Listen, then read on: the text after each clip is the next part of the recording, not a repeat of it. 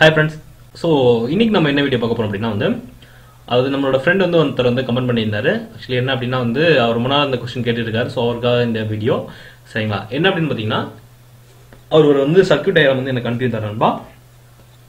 So அந்த எந்த circuit diagram அதுல என்ன அவர் கேட்டாரு எல்லாத்தையும் நான் சொல்றேன்.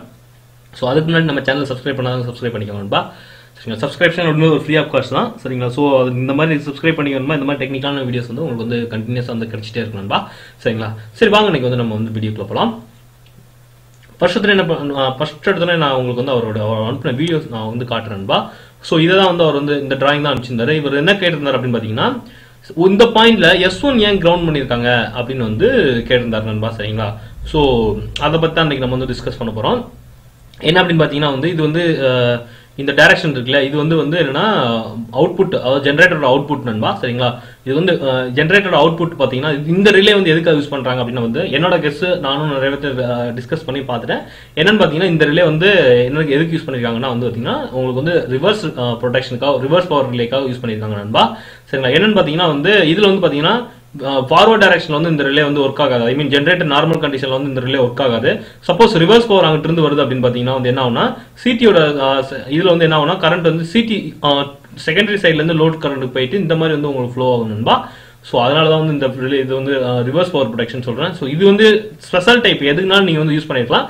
எங்களோட கெஸ் ஆனா முழுசா டிராயிங் இருந்தா உங்களுக்கு பர்ஃபெக்டா சொல்ல முடியும். ஏன்னா இந்த காயில்ஸ் எல்லாம் ஏன்னா இதுல பாத்தீங்கன்னா 3 ரிலேஸ் யூஸ் பண்ணிருக்காங்க. இப்போ பாத்தீங்கன்னா 51 அப்படின்னு பாத்தீங்கன்னா 51 பாத்தீங்கன்னா அது ஒரு எர்த் ஃபால்ட்.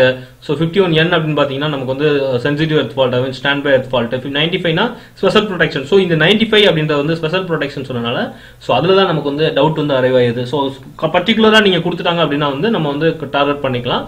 சோ இது கொடுக்காதனால அப்படின்னா நாங்க 90% கெஸ் பண்றது என்ன பாத்தீங்கன்னா ரிவர்ஸ் பவர் ப்ரொடெக்ஷன் தான் இந்த யூஸ் பண்ணிருக்காங்க. சரிங்களா? சோ அதனாலதான் நண்பா. சரிங்களா? சோ இன்னைக்கு நம்ம வீடியோக்குள்ள போலாம். இந்த மாதிரி உங்களுக்கு ஏதாவது டிஸ்கஷன் ஏதாவது வேணும் அப்படின்னு நினைச்சீங்கன்னா நீங்க கண்டினியூஸா நீங்க எனக்கு மெயில் அனுப்பலாம். இல்லைன்னா நீங்க என்னோட வாட்ஸ்அப் நம்பர் வாங்கிக்கலாம் நண்பா. சரிங்களா? சோ யாருக்கா வேணும்னா நீங்க மெசேஜ் கீழே கமெண்ட் பண்ணுங்க நண்பா. சரிங்களா? சரி நண்பா. சோ இதான் நண்பா இதுக்குரிய விடை. சரிங்களா? அப்புறம் பாத்தீங்கன்னா நம்மளோட நான் இன்னைக்கு ஒரு சின்ன ஒரு ரிவ்யூ தான் பண்றேன். நான் யூடியூப்ல ஒரு வீடியோ பார்த்தேன் நண்பா. என்ன அப்படின்னு பாத்தீங்கன்னா அந்த சேனலோட டாபிக் என்னன்னு பாத்தீங்கன்னா அதாவது மனுஷனை கொல்றது 230 வோல்ட் என்னன்னு பாத்தீங்கன்னா 230 வோல்ட் 1 ஆம்பா. சரிங்களா? இல்ல 1 வோல்ட் 230 ஆம்ப்ஸ் அப்படின்னு கேட்டிருந்தாரு. இதான் क्वेश्चन. அவர் சொன்ன ஆன்சர் பாத்தீங்கன்னா 230 வோல்ட் 1 ஆம்ப் தான் கொல்லும் அப்படின்றது அவருடைய கருத்து. சரிங்களா? சோ இப்போ ஃபர்ஸ்ட் நீங்க என்னன்னா எலக்ட்ரிக்கல் ஷாக் அப்படின்றது என்ன அப்படின்றத பத்தி தெரிஞ்சுக்கணும்பா. சரிங்களா? சோ எலக்ட்ரிக்கல் ஷாக் அப்படின்றது வோல்டேஜா கரண்டா அப்படின்றத பத்தி நீங்க முழுமையா ஃபர்ஸ்ட் தெரிஞ்சுக்கணும். ஏன் அப்படின்னு பாத்தீங்கன்னா நீங்க நிறைய பேர் நினைச்சிட்டு இருப்பீங்க ஆக்சுவலி வோல்டேஜ்னால என்னன்னா கரண்ட்னால தான் சாரி வோல்டேஜ் ஷாக் அப்படின்றது வோல்டேஜ்னால தான் ஆகுது அப்படின்னு நினைச்சிருப்பீங்கன்பா. அது அப்சல்யூட்லி தவறு. சரிங்களா? எக்ஸாம்பிள் பாத்தீங்கன்னு வச்சுக்கோங்களேன். ஒரு குருவி நீங்க ஒரு 110 kV லைன்ல உட்காந்துருக்குன்னு வச்சுக்கோங்களேன். அதுக்கு எந்த இதுவுமே ஃபீல் ஆகாது, ஷாக் அடிக்காது, எதுவுமே அடிக்காது.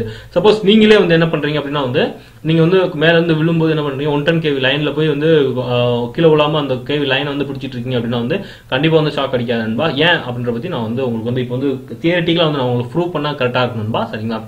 சோ அதே நீங்க பாத்தீங்கன்னா என்னன்னா கரண்ட் நீங்க சப்போஸ் எக்ஸாம்பிள் பாத்தீங்கன்னா அதே 110 kV லைன்ல இருந்து லைட்டா கிரவுண்ட் பாயிண்ட்க்கு ரீச் ஆயிடுச்சுனா கூட போதும். பாத்தீங்கன்னா 110 kV 4 மீட்டர் இது கொடுத்திருப்பாங்க நண்பா டிஸ்டன்ஸ். அதான் CIG ஐ மீன் சீஃப் எலக்ட்ரிக்கல் இன்ஸ்பெக்டர் கொடுத்திருக்க நமக்குரிய பாயிண்ட். சரிங்களா? சோ அந்த அளவுக்கு நீங்க மெயின்டைன் பண்ணணும். அந்த 110 kV 2 மீட்டருக்கு நீங்க வரீங்கனாலே நீங்க உங்களுக்கு ஷாக் ஃபீல் ஆகும் நண்பா. சோ எப்பயுமே உங்களுக்கு சொல்றது மழை பெய்யுற நேரத்துல மட்டும் எப்பயுமே இந்த மாதிரி சுவிட்ச் ஆர்ட்ஸ் பக்கம்லாம் போயிடாதீங்க நண்பா. யார் ஃபோர்ஸ் பண்ணாலுமே அவசரப்பட்டுமே போகாதீங்க. வித்தவுட் ஷூ இந்த இதெல்லாம் எல்லாமே போயிடாதீங்க நண்பா. சோ இது என்னோட பர்சனல் அட்வைஸ். சரிங்களா? நானும் ஷாக்கை ஃபீல் பண்ணியிருக்கிறேன். என்னன்னா பாத்தீங்கன்னா முடியெல்லாம் தூக்க ஆரம்பிச்சிச்சு மழை பெய்யும் போது. நான் தெரியாதனமா போயிட்டேன். அது பெரிய பிரச்சனையா ஆகி வச்சு நண்பா. சோ நானும் மயிரில தான் உயிர் பழச்சேன்னு சொல்லலாம்.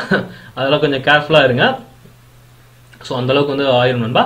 சோ இப்போ வாங்க நம்ம டாபிக் வரலாம். என்னன்னா பாத்தீங்கன்னா இப்போ சோ கரண்டா வோல்டேஜ் சொல்லி இருந்தோம் இல்லையா? சோ இப்போ நம்ம தியரிட்டிக்கல் கால்குலேஷன் நம்ம போடலாம். என்னன்னு பாத்தீங்கன்னா இப்போ எக்ஸாம்பிள் எடுத்துக்கோங்க. இப்போ ஒருத்தர் நம்ம நம்ம தொங்கிட்டு இருக்காரு என்ன 110 kV லைன்ல. சோ எனர்ஜி கன்சப்ஷன் நம்ம பவர் கன்சப்ஷன் ஃபர்ஸ்ட் பார்க்கலாம். Power consumption equal to V into ஒரு சிங்கிள் பேஸ் தான் தொங்குறாருப்பா, 3 பேஸ்ல தொங்கலாம் VI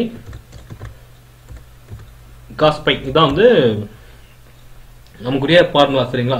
இப்போ என்னாச்சு அப்படின்னு பார்த்தீங்கன்னா அவர் தொங்குறதுல வந்து equal to be equal to தொங்குற வோல்டேஜ் வந்து எவ்வளோன்னு பார்த்தீங்கன்னா 110 kV இன்ட்டு கரண்ட் எவ்வளோன்னு பார்த்தீங்கன்னா கரண்ட் வந்து zero.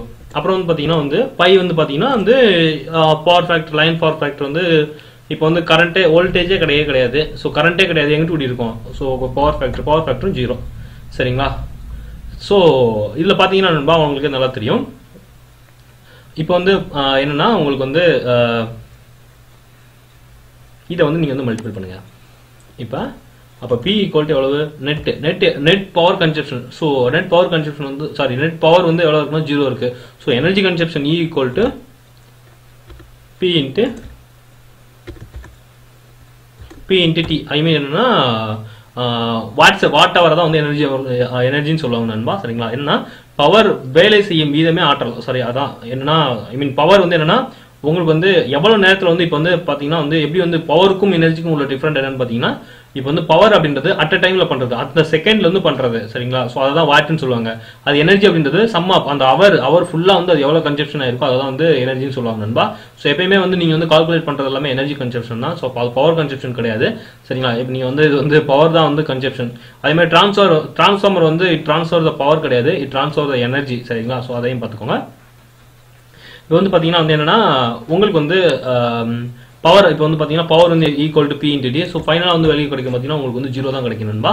So when the voltage எப்போ வந்து நீங்க வந்து பாத்தீங்கன்னா ஒரு கம்பியில வந்து ஓப்பன் சர்க்யூட்ல வந்து கரண்ட் வந்து போகாது சரிங்களா. ஸோ அதனால வந்து அவருக்கு வந்து ஷாக் ஃபீலே ஆகாது. ஏன்னா எந்த ஒரு ஆக்ஷன் வந்து நடந்தாலுமே வந்து உங்களுக்கு வந்து அங்க வந்து எனர்ஜி வந்து கண்டிப்பா வந்து நீங்க வந்து செலவு பண்ணா மட்டும்தான் வந்து நீங்க வந்து உங்களுக்கு வந்து ஒரு ஆக்ஷன் வந்து நடக்கும். இதான் வந்து ஃபண்டமெண்டல் ரூல். ஏன்னா எனர்ஜி வந்து ஆக்கவோ அழிக்கவோ முடியாது, நீங்க வந்து அந்த இடத்துல வந்து கன்வர்ஷன் பண்றீங்க. ஸோ கன்வர்ஷன் பண்றதுக்கு உங்களுக்கு வந்து இந்த எலக்ட்ரிக்கல் எனர்ஜி வந்து கன்சப்ஷன் ஆகணும். ஸோ எலக்ட்ரிக்கல் எனர்ஜி கன்சப்ஷன் ஆகாது. ஸோ அதனால தான் உங்களுக்கு வந்து வோல்டேஜ் வந்து 0 வோல்டேஜ் ஐ மீன் ஓப்பன் சர்க்யூட்ல வந்து உங்களுக்கு வந்து எப்பயுமே வந்து ஷாக் அடிக்கிறதே கிடையாது நண்பா சரிங்களா. ஸோ ஒன்று உங்களுக்கு தெரியும், உங்களுக்கு நான் ஷூ போட்டிருக்கிறேன், அது வந்து ஓப்பன் சர்க்யூட் அப்படிலாம் கிடையாது. 230 வோல்ட் வந்து ஈஸியா வந்து ஷூ எல்லாம் வந்து பெனிட்ரேட் பண்ணிடும் நண்பா சரிங்களா. அதனால தான் உங்களுக்கு வந்து அதோட கரண்ட் ஃப்ளோ ஆக ஆரம்பிச்சிடும். இப்போ வந்து பாருங்க உங்களுக்கு வந்து கரண்ட் கால்குலேஷன் பண்றேன். கரண்ட் வந்து இப்போ வந்து என்ன பண்றாரு அப்படின்னா வந்து நம்மளால வந்து ஒருத்தர் வந்து 230 வோல்ட்ல வந்து கை வச்சிட்டாரு. ஸோ இப்போ வந்து கை வச்சிட்டாரு அப்படின்னா வந்து இப்போ நம்ம வந்து பவர் கால்குலேட் பண்ணலாம்பா. ஸோ அப்போ P ஈக்குவல் டு அதே ஃபார்முலா தான். So V into cos by வச்சுக்கோங்க. இப்போ வந்து பார்த்தீங்கன்னா வந்து என்ன ஆச்சு, அதே 230 வோல்ட் எடுத்துக்கலாம். 110 kV பயந்துக்கிடுவீங்க. 230 வோல்ட் இன்ட்டு கரண்ட் எவ்வளவு இருக்குது, ஒரு 20 மில்லியம்ஸ் போக 30 மில்லியம்ஸ் போனா மனசு செத்துருவான். நான் சொல்றேன் 20 மில்லியம்ஸ் உங்களுக்கு ஷாக் மட்டும் அடிக்குது. 10 மில்லியம்ஸ் எடுத்துக்கலாம் நண்பா. 10 மில்லியம்ஸ் அப்படின்னா என்ன அர்த்தம் அப்படின்னா 0.01 ஆம்ஸ்னு அர்த்தம் சரிங்களா. ஸோ இதான் வந்து 10 milliamps. So into power factor வந்து இப்போ கரண்ட் அண்ட் வோல்டேஜ் இருக்குது. சும்மா ஒரு எக்ஸாம்பிள் வந்து நம்ம வந்து ரெசிஸ்டன்ஸ் சர்க்யூட்னு நினச்சிக்கலாம், ஒன்றுன்னு எடுத்துக்கலாம் நண்பா சரிங்களா. இப்போ P பார்த்தீங்கன்னா வந்து எவ்வளோ ஆயிடுச்சு அப்படின்னா வந்து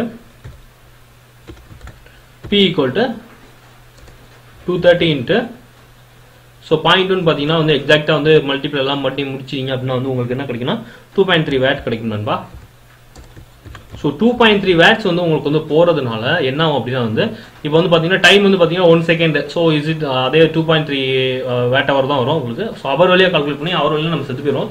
ஸோ அதெல்லாம் தேவை கிடையாது, நம்ம ஷாக் அடிக்கிறது மட்டும் நம்ம கால்குலேட் பண்ணணும். ஸோ 2.3 வாட் வந்து உங்களுக்கு வந்து அட் அ டைம்ல வந்து உங்க உடம்புல வந்து ஃப்ளோ ஆகுது நண்பா. வென் கரண்ட் அதாவது மேன் வந்து duchess the ground with voltage சரிங்களா. ஸோ உங்களுக்கு வந்து 2.3 வாட் வந்து உங்க பாடியில் வந்து பாஸ் ஆகுறதுனால ஸோ அங்கே வந்து என்னன்னா 2.3 வாட்டுக்கு வந்து உங்களுக்கு வந்து என்ன ஆக்ஷன் பண்ணணும், ஷாக் தான் அடிக்க முடியும். ஸோ அதனால தான் உங்களுக்கு வந்து ஷாக் அடிக்கிறது நண்பா சரிங்களா. ஸோ அதனால தான் எப்பயுமே ஷாக்கிங் ப்ராப்பர்ட்டி பார்த்தீங்கன்னா வந்து கரண்ட் தான். ஸோ இவர் கதைக்கு வரலாம். ஸோ இவர் வந்து என்ன சொல்றாரு அப்படின்னு பார்த்தீங்கன்னா 230 வோல்ட் 1 ஆம்ஸ் சொல்றாரு. 230 வோல்ட் 1 ஆம்ஸ் அப்படின்றதும் ஆள் செத்து போயிருவாங்க நண்பா சரிங்களா. ஸோ இது வந்து இதனால எந்த பர்ன் ஆகும் பார்த்தீங்கன்னா உங்களோட கை தான் பர்ன் ஆகும். ஆனால் 1 ஆம்ஸ் இன்ட்டு 230 வோல்ட் அப்படின்றது வந்து கொஞ்சம் ரிஸ்க். என்னன்னா அப்படின்னா பார்த்தீங்கன்னா இது வந்து என்னன்னா உங்களுக்கு வந்து 1 வோல்ட் வந்து உங்களோட கையை வந்து ஈஸியாக பெனிட்ரேட் பண்ண முடியாது. சப்போஸ் நீங்க வந்து உங்க கையை வந்து பெனிட்ரேட் பண்ணணும் அப்படின்னா வந்து தண்ணிக்குள்ள இல்லை வைக்கணும், இல்லைன்னா நீங்க வந்து உங்களுடைய கையை வெட்டிக்கிட்டு ஏதாவது வந்து வைரஸ் சொல்லிட்டு 1 வோல்ட் நீங்க கொடுத்து சீரியஸா வந்து 230 வோல்ட் நீங்க கொடுத்தீங்க அப்படின்னா வந்து உங்க உடம்பு வந்து அப்பளமா போயிருந்தா. ஸோ எப்பயுமே வந்து 230 வோல்ட் 1 ஆம்ஸோட 1 வோல்ட் 230 வோல்ட் தான் வந்து அது வந்து ஹெவி வந்து உங்களுக்கு வந்து நிறைய வந்து உங்களுக்கு வந்து ஷாக் வரும் நண்பா சரிங்களா. ஸோ ஷாக்ல பர்னிங் வந்து டேமேஜ் வந்து அதிகமாக வருது பார்த்தீங்கன்னா இதுல தான் வந்து உங்களுக்கு வந்து டேமேஜ் அதிகமாக வரும். ஏன்னு பார்த்தீங்கன்னா வந்து 230 ஆம்ஸ். இப்போ எக்ஸாம்பிள் எடுத்தீங்கன்னா சிங்கிள் வந்து ஒரு வெல்டிங் மிஷின் எடுத்துக்கோங்களேன். வெல்டிங் மிஷின் எடுத்தீங்க அப்படின்னா வந்து உங்களுக்கு என்னன்னா அதில் பார்த்தீங்கன்னா low voltage high current, so கண்ட்ரோலாக வந்து நடக்கும். ஸோ அது மாதிரி தான் நண்பா ஃபுல்லாக வந்து அப்புறமா ஆயிடுவார். நீங்கள் வந்து இதுவும் வந்து உங்களுக்கு டேமேஜ் தான், எதுவும் இல்லைன்னு நான் சொல்லலை. எதில் வந்து அதிகம் டேமேஜ்னு பார்த்தீங்கன்னா ரெண்டுமே வந்து ஈக்குவல் தான். ஆனால் இது வந்து ஒரு பர்டிகுலர் பாயிண்ட்ல வந்து உங்களுக்கு வந்து இப்போ பார்த்தீங்கன்னா கைக்கு மட்டும் ஃபுல்லாக டேமேஜ் ஆகும். ஆனால் 1 வோல்ட் 230 ஆம்ஸ் அப்படின்றது டோட்டலாக வந்து உங்களுக்கு வந்து டேமேஜ் ஆகும் நண்பா. சரிங்களா? ஸோ இதுதான் நான் சொல்ல வரேன். ஸோ நீங்கள் வந்து ரெகுலர் கன்ஃபியூஸ் பண்ணிக்கிற வேண்டாம். சரிங்களா? ஸோ வாங்க இன்னைக்கு வந்து நம்ம வந்து மெயினான டாப்பிக்கே பார்க்கலாம். ஸோ ரிவர்ஸ் பவர் அப்படின்ற ரிலே பற்றி தான் இன்னைக்கு பார்க்கலான்னு வந்தேன். ஸோ அப்படியே போயிடுச்சு. சரிங்களா? ரிவர்ஸ் பவர் ரிலே வந்து எப்போ ஆப்ரேட் ஆகும் அப்படின்னு பார்த்தீங்கன்னா வென்னவர் இப்போ வந்து டர்பைன் வந்து ட்ரிப் ஆயிடுச்சு, ஆனால் ஜென்ரேட்டர் பிரேக்கர் க்ளோஸ் ஆயிருக்கு அப்படின்னு பார்த்தீங்கன்னா இப்போ வந்து அப்போ அந்த டைமில் மட்டும் வந்து பார்த்தீங்கன்னா இப்போ எக்ஸாம்பிள் பார்த்தீங்கன்னா இது வந்து நம்மளுடைய ஜென்ரேட்டர், இது வந்து நம்மளுடைய பிரேக்கர் யூனிட். இப்போ என்ன ஆச்சு அப்படின்னு பார்த்தீங்கன்னா இப்போ வந்து ஜென்ரேட்டர் வந்து டர்பைன் வந்து ட்ரிப் ஆயிடுச்சு. சரிங்களா? ஸோ நான் வந்து பிரேக்கருக்கு ஒரு பாக்ஸ் போட்டுக்கிறேன். சாரி, இப்போ வந்து நம்மளுடைய டர்பைன் ட்ரிப் ஆயிடுச்சு, ஆனால் ஜென்ரேட்டர் பிரேக்கர் வந்து ட்ரிப் ஆகலை. ஒரு அதுக்கு கோவிச்சுக்கிச்சு பொறுத்தது, சாரி ட்ரிப்பிங் ரிலேயோ ஏதாவது ப்ராப்ளம் ஆயிடுச்சு நண்பா. ஸோ ட்ரிப் ஆகலை. ஸோ என்ன ஆகும் அப்படின்னு பார்த்தீங்கன்னா வந்து சப்போஸ் மெக்கானிசம் டேமேஜ் ஆகிருந்துருக்கலாம், என்னெல்லாம் இருக்கலாம். சரிங்களா? இதான் வந்து என்னன்னா இப்படி இருக்குது, உங்களுக்கு எஸ்எல்டியே போட்டுருவேன். ஸோ இது வந்து ஆல்டர்னேட்டர்,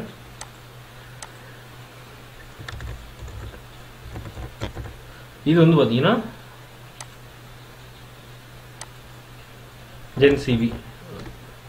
ஜென்சிவி தான் சொல்லுவாங்க அதை. சரிங்களா? ஜென்சிவி. ஸோ இதில் வந்து பார்த்தீங்கன்னா என்னன்னா இப்போ வந்து டர்பைன் வந்து ட்ரிப்டு, பட் ஆல்டர்னேட்டர் பிரேக்கர் வந்து க்ளோஸ்லேயே இருக்குது. ஸோ க்ளோஸ்லேயே இருக்குது அப்படின்னப்போ நம்ம என்ன பண்ணணும் அப்படின்னா வந்து அப்புறம் வந்து என்ன ஆகுனா உங்களுக்கு வந்து இப்போ வந்து மோட்டரிங் ஆக்ஷனுக்கு வந்து ஆல்டர்னேட்டர் போயிடும் நண்பா. மோட்டரிங் ஆக்ஷன் போகிறதுனால என்ன ஆகுனா கரண்ட் எல்லாம் உள்ளே வந்துடும். இப்படி போகிற கரண்ட் வந்து நார்மல் கண்டிஷனில் இப்படி வெளியே போகிற கரண்ட் என்ன அப்படின்னா வந்து சரிங்களா? ஸோ அப்படின்னா அந்த ரிவர்ஸ் பவர் ரிலே உள்ள வரும்போது என்ன இப்படி வந்துடும் current. So current reverse power வருது அப்படின்னா வந்து என்னன்னா உங்களுக்கு வந்து ஹெவி டேமேஜ். அது என்ன ஹெவி, எதுக்காக ஹெவி டேமேஜ் ஆகுது அப்படின்னு பார்த்தீங்கன்னா வந்து அவ்வளோ பெரிய இப்போ பார்த்தீங்கன்னா எக்ஸாம்பிள் பார்த்தீங்கன்னா எப்படி ஒரு 30 மெகாவாட் அப்படின்னு பார்த்தீங்கன்னா ஒரு 26 டன் வந்து இருக்கும் நண்பா. அந்த அளவுக்கு காயில்ஸ் வந்து இருக்கும். ஸோ 26 டன்னை நீங்கள் வந்து ஒரே நேரத்தில் வந்து பிக்கப் பண்ணணும், வோல்டேஜ் வந்து அந்த சிங்கோனஸ் ஸ்பீடுக்கு வந்து ரீச் பண்ணணும் அப்படின்னு பார்த்தீங்கன்னா ஸோ நீங்கள் கன்ஃபியூஸ் பண்ணிக்கிறாங்க. அந்த சிங்கோனஸ் ஸ்பீடு வர இந்த சிங்கோனஸ் ஸ்பீடு வர. சரிங்களா? மோட்டரிங் ஆக்ஷன்ல சிங்கோனஸ் ஸ்பீட் அப்படின்றது 1500 தான். ஆனால் வந்து என்னன்னா வந்து ரீச் ஆகாது. ஸோ ரேட்டர் ஸ்பீட் போகணும் அப்படின்றதுக்காண்டி ஏன்னா மோட்டர் வந்து மோட்டரிங் ஆக்ஷனுக்கு எடுத்துட்டு போகணும்பா. ஸோ டர்பைனையும் சேர்த்தாப்புல சுற்றணும். டர்பைன் ஈவன் ரொட்டேஷன்ல தான் இருக்கும். ஸோ அதனால அது ஒன்றும் பிரச்சனை இல்லை. ஸோ பார்த்தீங்கன்னா வந்து என்னன்னா உங்களுக்கு வந்து அந்த கரண்ட் வந்து தேவைப்படும் நண்பா. ஸோ ஏன்னா அது என்னன்னா கிரிட்ல இருந்து ட்ராப் பண்ணும். ஸோ கிரிட்ல இருந்து ட்ராப் பண்றதுனால அது என்ன அப்படின்னா வந்து பார்த்தீங்கன்னா ஃபுல்லாக வந்து இதுல இருந்து உங்களுக்கு வந்து எடுக்க ஆரம்பிச்சிடும். கிரிட்ல இருந்து ட்ராப் பண்ண ஆரம்பிச்சிடும். ஸோ கரண்ட் வந்து உங்களுக்கு உள்ள போகும். கரண்ட் உள்ள போறதுனால என்ன அப்படின்னு பார்த்தீங்கன்னா ஸோ கரண்ட் உள்ள போகணும் அப்படின்னா வந்து ரோட்டர் வந்து கண்டிப்பாக ஷார்ட் சர்க்யூட்டாக இருக்கணும். ஐ மீன் என்னன்னா உங்களுக்கு தெரியும் இல்லையா, என்னன்னா இண்டக்ஷன் மோட்டர் வந்து என்ன இருக்கணும் அப்படின்னு பார்த்தீங்கன்னா என் டெர்மினல் வந்து ஷார்ட் பண்ணிருக்கணும், இல்லை வந்து வைண்டிங் வந்து ஸ்டார் வைண்டிங்கோ டெல்டா வைண்டிங்கோ இருக்கணும். ஸோ ஸ்டார் வைண்டிங்கோ டெல்டா வைண்டிங்கோ இதில் இருக்க முடியாது. ஆனால் ஒரே ஒரு காயில் ஐ மீன் எப்படின்னா ஷார்ட் சர்க்யூட் பாத் அந்த மாதிரி தான், நம்ம ஸ்க்ரூ கேஜ் மோட்டர் மாதிரி தான். ஸோ ஸ்க்ரூ கேஜ் மோட்டர் மாதிரி பண்ணுறதுக்கு என்னன்னா இன்பிட்வீனில் என்ன இருக்கும் பார்த்தீங்கன்னா டயோட் யூனிட்ஸ் இருக்கணும்பா. ஸோ டயோட் யூனிட்டை க்ளோஸ் பண்ணால் மட்டும்தான் வந்து என்ன பண்ண முடியும்னா மோட்டரிங் ஆக்ஷன் பண்ண முடியும். ஸோ அதனால என்ன பண்ணுவோம், லார்ஜர் கரண்ட் வந்து என்ன பண்ணுவோம் டயோட் யூனிட்டை வந்து டேமேஜ் பண்ணிடணும்பா. ஸோ அது ரன் ஆகணும் அப்படின்னு சொல்லிட்டு என்னன்னா ஹெவி கரண்ட் வந்து ஃப்ளோ ஆக ஆரம்பிச்சிடும். ஸோ ஹெவியாக வந்து ஃப்ளோ ஆரம்பிச்சோன்னா என்னதான் நம்ம டயோடோடைய வந்து ரிவர்ஸ் ப்ரொடக்ட் டவுன் வோல்டேஜ் வந்து அதிகமாயிரும். So reverse product down voltage அதிகமான உடனே என்ன ஆகணும் அப்படின்னு பார்த்தீங்கன்னா உங்களுக்கு வந்து அந்த டயோடு வந்து டேமேஜ் ஆக ஆரம்பிச்சோம். ஸோ டயோட் டேமேஜ் ஆனோன்னா ஆட்டோமேட்டிக்காக வந்து மோட்டரிங் ஆக்ஷன் போயிருந்தா. ஸோ டயோடு வந்து டேமேஜ் ஆச்சுன்னா கதையை முடிஞ்சு போச்சு. ஏன்னா அந்த அளவுக்கு ரீப்ளேஸ் பண்ணுறது அப்படின்றது கொஞ்சம் சிரமமான வேலை. சரிங்களா? ஸோ அதுக்கு தான் நான் சொல்ல வரேன் இந்த வீடியோவை. ஸோ எப்பயுமே வந்து இந்த தடுக்கணும் அப்படின்றது வந்து ரிவர்ஸ் பவர் ரிலே கொடுத்துருப்பாங்க. ரிவர்ஸ் பவர் ரிலே வந்து 3 செகண்ட் வந்து ட்ரிப் ஆகிற மாதிரி தான் பண்ணியிருப்பாங்க. எவ்வளோ வாட் பார்த்தீங்கன்னா ஒரு 12 கிலோ வாட் இந்த அளவுக்கு தான் செட் பண்ணியிருப்பாங்க நண்பா. சரிங்களா? ஸோ அதுதான் இதுதான் வந்து ரிவர்ஸ் பவரோடைய ஃபங்க்ஷன் நண்பா. சரிங்களா? சரின்பா. இந்த மாதிரி உங்களுக்கு வந்து ஏதாவது ஒரு வீடியோ உங்களுக்கு வந்து ஏதாவது டவுட் இருந்துச்சுன்னா நீங்கள் கேட்கலாம். அப்புறம் வந்து பார்த்தீங்கன்னா வந்து உங்களுக்கு வந்து ஏதாவது அப்புறம் இன்னும் உங்களுக்கு எந்த ஃபியூச்சரில் வீடியோஸ் வேணாலும் கண்டிப்பாக வந்து நான் வந்து ஒவ்வொரு வீடியோ வந்து பார்த்துட்டே இருப்பேன்பா. சரிங்களா? சரின்பா. இந்த வீடியோ பிடிச்சிருந்துச்சுன்னா லைக் பண்ணுங்க, அப்புறம் ஷேர் பண்ணுங்க, சப்ஸ்கிரைப் பண்ண மறந்துடாதீங்க. Okay, bye bye. நம்ம அடுத்த வீடியோவில் பார்க்கலாம்.